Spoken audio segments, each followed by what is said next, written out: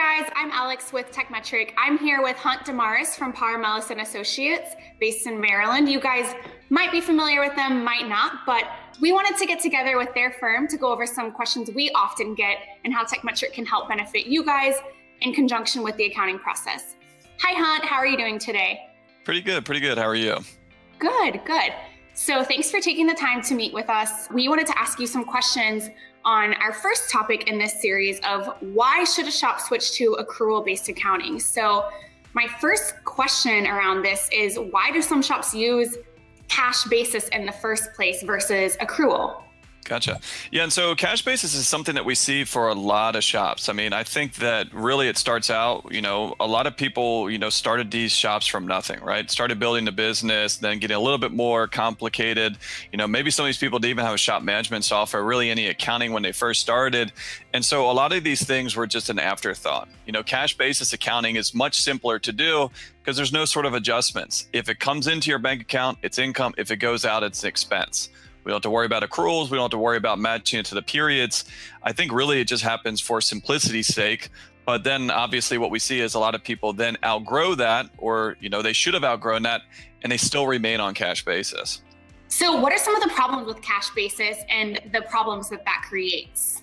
Gotcha. Yeah, I mean, so the biggest benefit of cash basis, like I said, is the simplicity of it, right? We don't have to worry about making sure that things are in the proper categories. It's just there. It's easy. It's straightforward. It's what we call checkbook accounting. What's in your bank account? It's the way that a lot of people used to do it. I got money in bank account. Everything is looking good.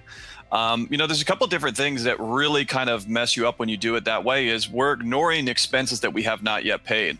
And so, what we see in this industry a lot, we work with about 600 repair shops on a monthly basis. So we have a pretty unique perspective of seeing pretty much all sizes, shapes, types of shops. But one of the biggest things that we see is cash flow issues, right? And so if you're using a strictly checkbook-based method of accounting, and you look at it and you say, all right, I got $20,000 in my checkbook, but we're not accruing payroll, we're not accruing parts bills, we're not accruing any of these things. You know what, if that $20,000 could go away pretty quickly, maybe that's sales tax, maybe that's your payroll taxes that you haven't paid yet. Maybe you have a Napa bill for $15,000 that when that finally hits, it's going to pretty much take all that money out of your bank account.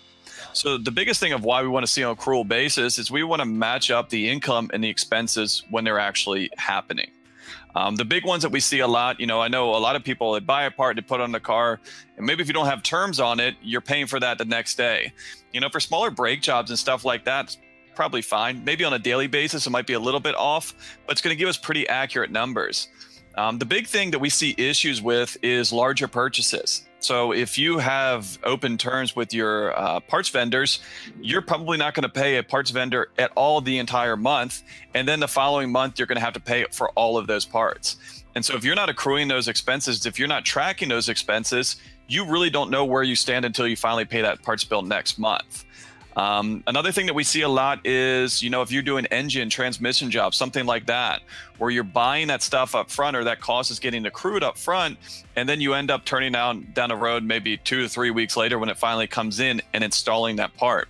What we're trying to do is we're trying to minimize the variables here. We're trying to make sure that the financials make sense, that we don't see these huge swings. And if you're doing cash basis, it's just by design. You're going to have huge swings. It's going to all of a sudden show that you're making a ton of money. And then that week that payroll hits, your parts vendor bills hits, whatever it might be, all of a sudden it's going to show that you're losing a ton of money. Generally, over the course of the year, all this stuff kind of works out. It's all going to be in there. But what we're trying to do is we're trying to set this up so that it's usable financial statements so that it makes sense. And so we can see some real-time numbers here. So even if the reasons why cash basis might be bad don't make enough sense to you, what are some of the reasons that people usually switch to accrual-based accounting? What are some of those triggers that make people go, oh, now's the time that I really need to move over to accrual and make that switch? Yeah, I think the biggest thing on accrual basis is a lot of people getting educated on it. I don't think that a lot of people even realize that there's essentially two major methods of accounting, which is cash and accrual basis. And when we start working with a shop and we start getting them to look at their financials and start setting these financials up correctly, they now know what we're talking about, right? If we're talking cash to accrual, for most shop owners, they're like, hey, this is why I pay an accountant. I'm not messing with that. But if we show them the financial statements and say, all right, you made 85% parts margin last month, and they're going to immediately say, okay, that's because I didn't pay any of my parts bills last month. And they start to see the importance of matching this stuff up so that these financials that they're looking at are accurate. And obviously, you know, as they get more involved in the numbers, you know, maybe at first they don't get this, but as they try and get these and dive in more and more, they start seeing some of these glaring issues just because of, you know, the cash basis method. And so one of the biggest things I see on accrual basis is, you know, there's accrual basis like we're talking about for a shop, and there's accrual basis like we talk about for Fortune 500 companies. You know, if it comes down to the, you know, detail of this stuff, you can spend a ton of time accruing every single expense by the day, by the week, by the month. Really, for shops, that is completely overkill. We want to really be accruing, you know, a couple major pieces here. So the first one that we want to accrue is, first and foremost, is invoices. I don't care when I got paid for that invoice. I need to match it up with the time that that job was done, completed, set out. You know, whether that's a day, whether that's a week, we want to make sure that those invoices are on the correct date. Now, correspondingly, we want to make sure that the cost of goods sold match up on that. So if you have a parts vendor that you don't use very much, that you pay $200, $300, $400, $500 every couple of weeks, I'm probably not worried about making sure that that's on the exact same date. The biggest thing that we need to do is we need to make sure that our big parts vendors are on there. So whatever your main supplier is, that needs to match up exactly so that we can get this. What we're really trying to do here is we're trying to eliminate variables. If we're looking at the numbers and they look high, they look low, and we're not doing accrual basis, then we're going to chalk up anything good or bad that we see as it's probably a timing issue. You know, really the last thing that I see some people talking about and some people asking is accruing payroll. That one can be a bit tricky.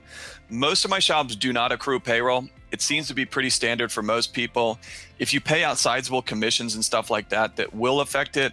We do sometimes accrue those, but I think sometimes people get, you know, a little bit hesitant about this because they think that this is going to be a ton of work on their behalf. When in actuality, if we're focusing on the major items, this is not a major change. It's just a different way of doing things. Awesome. So how long does it take in general for a shop to switch from cash basis to accrual? You know, it's as far as a day-to-day and procedural type issue, this is something that can be done pretty quickly. You know, like I said, we're going to hit the major items. The biggest thing for a lot of people is probably going to be the sales side of it. A lot of people recognize their sales as they recognize their deposits. And so by either using accounting link, back office, or some sort of manual entry to tie Tekmetric into their QuickBooks, you know, once you get the hang of that, that's done pretty quickly. For the parts bills and stuff like that, it's just a metric of how we're putting that into QuickBooks. So instead of putting a check in there on the 10th of the following month, you can either just move that check back and date it for the end of the previous month where it was really, you know, incurred, or you could turn around and you could just enter a bill into QuickBooks and then turn around and pay the bill. So really, you know, this is something that, you know, on the surface to get going on it, it's pretty quick and easy to do. You know, as you get through and as you get more and more complex on what you're accruing, you know, it's probably 2-month, 3-month process to try and figure this out, but it's not a massive undertaking. Awesome. Well, that was very helpful. A great overview of the pros and cons. Really, it sounds like more pros to accrual than cash basis. Any last thoughts that you want to add to our mutual users? Yeah, I think one of the biggest things that we see and why it's useful is, you know, what we're trying to do is we're trying to make sure that, you know, our two pieces of software, our two financials are matching. And so obviously Tekmetric gives us really good end of day reports, shows us what we think we're making on our margins, you know, and really what we think, you know, overall gross profitability looks like. And really what we're trying to do here, especially by going to accrual basis, is making sure that QuickBooks is telling the same story. Because if I'm showing 50% margin on parts in Tekmetric and I'm showing 30% parts in QuickBooks, I need to figure out why those two are different. If we're not posting these into the same exact method, then it's never going to compare. We're never going to be able to figure out if we have a disconnect, if we have a pricing issue, if we have a theft issue. So just trying to make sure that those two systems, you know, tie and mesh well. Awesome. Well, thanks so much, Hunt, for taking the time to give an overview of all of this. If you guys are ready to learn more about accrual basis, how you can switch and need help with that, definitely reach out to us or Hunt and the team at Paar, Melis Associates. Thanks. Thanks for watching. Please do not forget to give this video a thumbs up and to share it with the rest of your team.